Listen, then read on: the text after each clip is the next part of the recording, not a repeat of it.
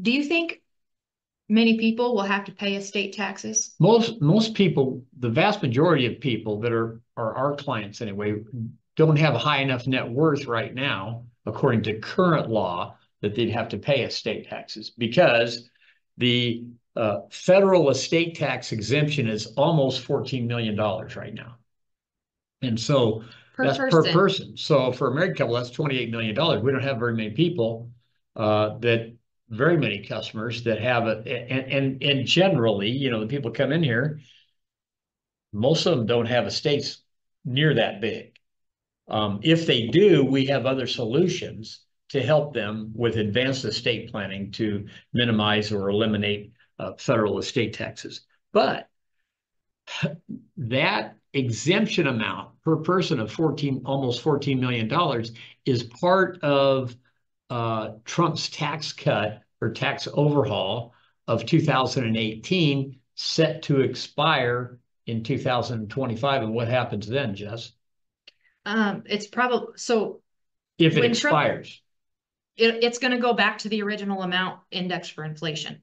The original amount was like five something million per person. They've been indexing it for inflation. When Trump did all of his tax cuts in 2018, he doubled it from what it was at that time. So if it doesn't get extended, it's estimated that it'll go back to around $7 million per person instead of the 14 million that it is right now. So that's the amount that you can leave as estate tax free. Everybody's got to remember, we're not talking about income taxes. We're not talking about capital gains taxes. We're talking about a special tax called estate taxes, which is designed to tax rich people. And it's on the whole of everything that you leave in your estate. So even things that are going to be taxed anyway to the people that you leave them to, like your IRAs, when you leave them to a beneficiary, any money that they take, they have to take the money out within 10 years, and any money that they take out of it is going to be fully taxable. Well, even that money is included in this other tax that can get really high really fast. The estate tax rates go up to 40% like that. Yeah. And, I mean, that's why people want to avoid them. It's a very unfair tax because you've already paid tax on the money when you earned it or when you sold something for a profit and paid a capital gain tax on it. You paid property taxes, maybe if it was real estate all along, you were taxed, and then you die and the government wants to grab 40% of it. That's not fair. And part of our job as certified financial planners and with Bob Benny Wealth Management is to try to help people be as good of stewards of their wealth as we can and avoid legally, of course, unnecessary state taxes and stuff like that.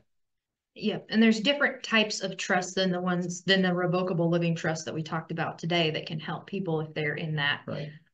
If they have that problem. It's a good problem to have, but yeah. But another thing people don't think about too, Jesse, is somebody might have a great big death benefit on a life insurance policy.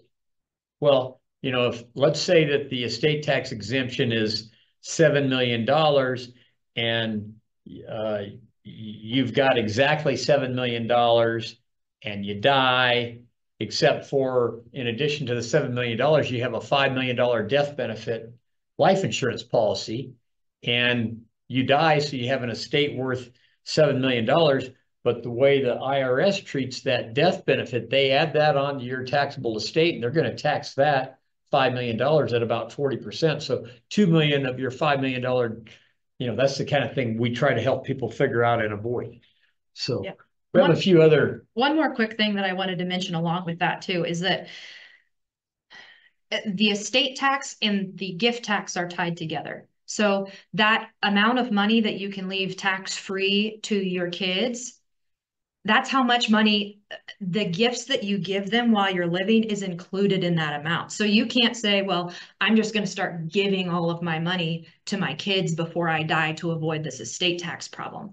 All of that is recorded in how much you've given is recorded when you go to do your estate taxes, and it's included in that.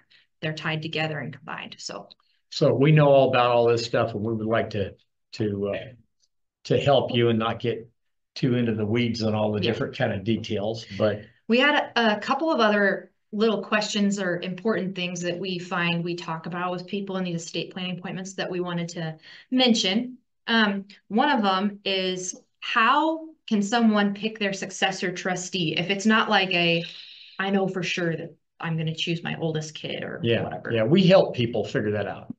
And for instance, we like it to be one of the beneficiaries because they have them and the other beneficiaries' best interest at heart more than anybody else. Mm-hmm. But sometimes that doesn't work. Like if your beneficiaries are your kids and they're too young, to be a successor. What you want with a successor trustee is somebody that's competent and trustworthy. Typically, for most of our customers that we help with these, it's one of their children, maybe their oldest child.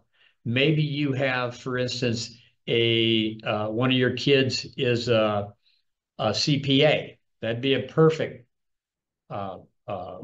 successor trustee.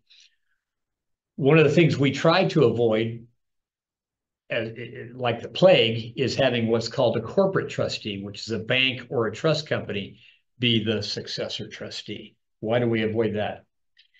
They don't necessarily have your kids or your beneficiaries' best interests at heart.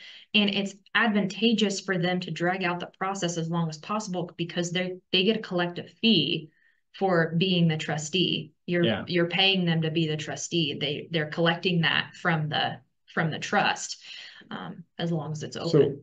So I've been doing this for helping people with estate plans and trusts for about 25 years of my almost 30-year career, and I pretty much know the ins and outs of how to do this, and we'd love to help you and or your friends or anybody you know answering questions or helping you set these things up.